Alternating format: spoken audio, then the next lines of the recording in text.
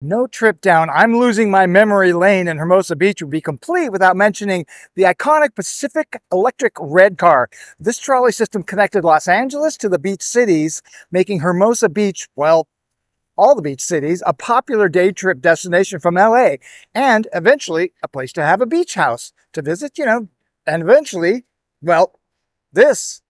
Currently standing on Pier Plaza. That's Hermosa Avenue, looking up Pier Avenue, and then looking south on Hermosa Avenue. The red car ran right down the middle. The Los Angeles Pacific Company operated the Redondo del Rey line. By 1903, it ran from Culver City to Redondo Beach, generally on the coast, stopping twice in Manhattan Beach, once in Hermosa Beach at the pier, and ended at South Redondo Beach at the Hotel Redondo, then widely popular tourist destination, and that's a whole other video on its own. Henry Huntington, yes him, he formed the Pacific Electric Railway in 1901. His plan was to consolidate all the various little rail lines that were there under one umbrella, and along the way, the company's red cars would become very popular with people living inland, where it was often 100 degrees in the summer and the fall, and the trip wasn't that expensive. It took about an hour to get here.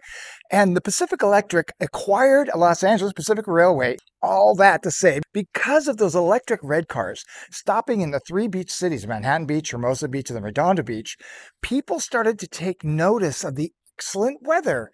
They were selling sand lots for $500, $800 with easy payments. They call them sand lots because, well, we're sitting on huge sand dunes, and even a mile up the hill, it's mostly sand. So early residents complained about constant blowing sand, and they made boardwalks out of, well, wood, so they could go from here to there without trudging through the sand.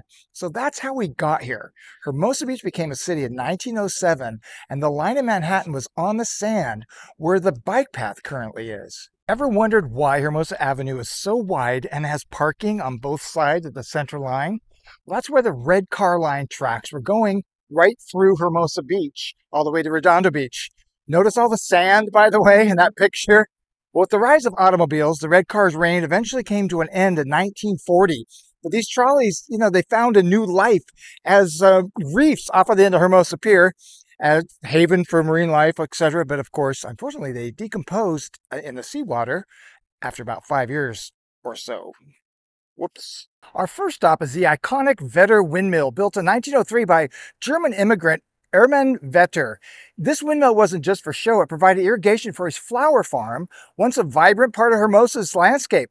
Did you know that Hermosa Beach had a flower farm? I didn't. Yeah, it was east of Ardmore from 16th to 21st Street, which is where I'm currently standing. The windmill faced demolition in the 1960s, but thanks to some dedicated citizens like Roger Bacon, it was saved, and now it's still spinning in Greenwood Park, and it stands as a testament to Hermosa Beach's agricultural past and community spirit. This beautiful Art Deco building on Pier Avenue wasn't always a community hub. Believe it or not, it was once Hermosa Beach's first public school, originally built in 1911. The school served the community for over 60 years. In 1933, a 6.2 earthquake caused some serious damage, especially to the auditorium, but the community rallied and the school was rebuilt, reinforced concrete. In 1978, the city decided to repurpose the building into Hermosa Beach Community Center, and it also houses the Hermosa Beach Historical Society. Today, it's a place for everyone, offering performing arts and community events and services, and a chance to connect with your neighbors at the Historic Museum. This lush greenbelt we enjoy today has a surprising origin story. Back in the 1880s, the Santa Fe Railroad cut through the beach cities, connecting Los Angeles to the coast. And by the 70s, these tracks were abandoned, and the community envisioned like a future. What are they going to do with this? So they had some ideas ranging from light rail to hotels, but the winning idea, the greenbelt. Thankfully, Hermosa Beach and Manhattan Beach joined together and to purchase the land from the railroad. And so today, Hermosa Valley Greenbelt is a cherished green open space, a place to walk, run, and enjoy the beautiful SoCal weather, which currently was sunny a minute ago. Imagine a time when you could vacation in Hermosa Beach for a bargain. Remember those days? I don't. In the early 1900s, Pier Avenue was home to Auto Camp and Bungalet City. Auto Camp offered a budget-friendly option for travelers with basic amenities like kitchens and bathrooms. And for those seeking a bit more comfort, Bungalette City offered 1 or 2 bedroom tents with kitchenettes and furniture. And this was just steps away from the beach, so they say. But it's 4 blocks. It beats being in Scottsdale. Just saying. The Auto Camp and Bungalette place was right here at Marineland, where this is a mobile home park that's 4 blocks from the beach. And it is the lowest price real estate you can buy in Hermosa Beach. Hermosa Beach wasn't always known for surfing and sunshine. In the 1920s, the city had a thriving silk industry. The Golden State Silk Mills produced thousands of yards of silk each month, and everything said it was located on Pier Avenue in Ardmore, but an aerial photo shows it to be on Valley, right around the southern edge of where Valley School is now. Right there. Sadly, the silk industry didn't last, but the legacy lives on. T.C. Prouty was an inventor, and he started making electrical supplies and later shifted to ceramic tiles here in Hermosa Beach in the early 1920s and built a large factory on Santa Fe Avenue, which was later changed to Pier Avenue and PCH. The factory, it was on the site behind me. He called it Prouty Line Products. You probably know the location now as Vaughn's Grocery Store on Pier Avenue.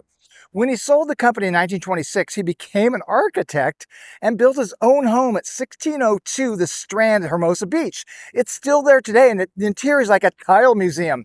Then in 1927, he and his sons bought 4 acres of Manhattan Beach at 1200 Morningside Drive to build a factory that made neon signs. They also called it Prouty Line Products Factory, and then later changed it to Metlocks. That's a whole other story. Because of those electric guitars, I don't electric guitars.